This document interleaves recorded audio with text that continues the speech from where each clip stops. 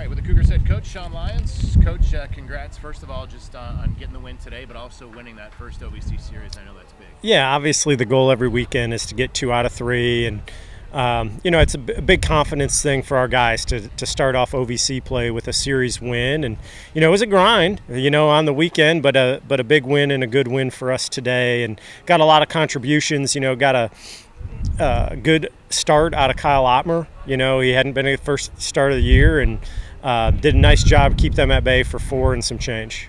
And really just being able to put up zeros after you get the initial lead. Yeah, when we got the 3-run inning there in the third, and to be able to keep them down was huge. And then they scored 1 in the, I think it was the top of the 5th or 6th, and I mean they trying to change the momentum, and we got a big play to end the inning, keep it there at 1 run. So that was huge for our guys. And then to be, on the plus side of that big inning today is big for you. Yeah, to come off, take the momentum out of holding them at bay and then putting up 5 really gave us some breathing room. A lot of good things out of the offense today.